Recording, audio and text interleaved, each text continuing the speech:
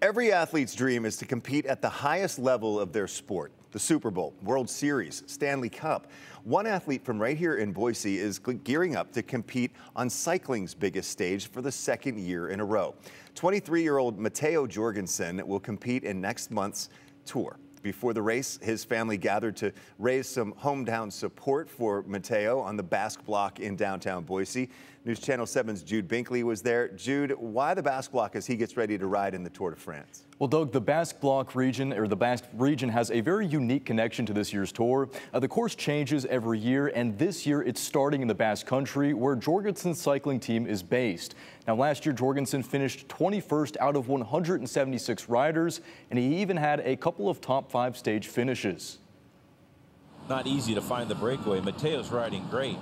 It's super fulfilling for us as parents, knowing that he's fulfilling his dreams. Dreams that Boise's Matteo Jorgenson will relive for his second run at the Tour de France, the 21-stage, 3-week race. So I was trying to think of what we could do to make him feel good and to give him some hometown support. Before Matteo returns to the biggest stage in cycling, his mom Sherry, along with other family, coaches, and friends, gathered on downtown Boise's Basque Block. His team is based in the Basque Country, and the tour starts this year in the Basque Country. Hey Matteo, what are you doing?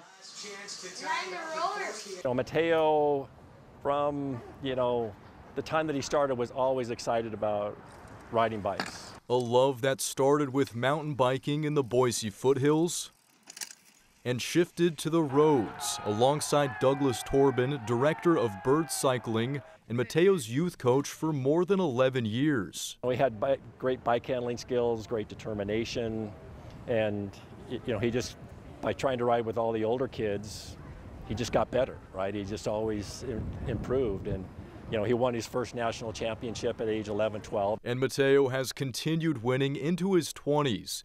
Earlier this year, he took first overall at the Tour of Oman. He's demonstrated in the last few years that he's continued to grow, and continued to develop at that level, and build the endurance and the strength to race at that level. A level that Matteo has made it to alongside another Boise native, Will Barta, who also races for the Basque Country-based Movistar cycling team. 2 Boise kids trying to make it big on the World Tour stage, cycling amongst huge cycling fans in Europe.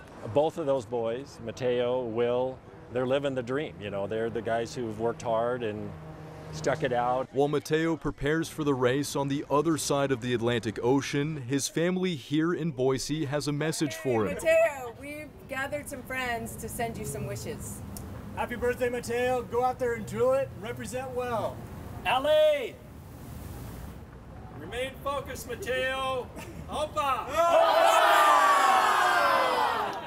Now, the Tour de France starts on July 1st, which also happens to be Matteo's 24th birthday. And his parents told me they'll be out there along the course for each day of the race. And like you said, he did really well last year, finishing in the 20s out of all those racers. So, man, maybe he can even move up higher than that this year.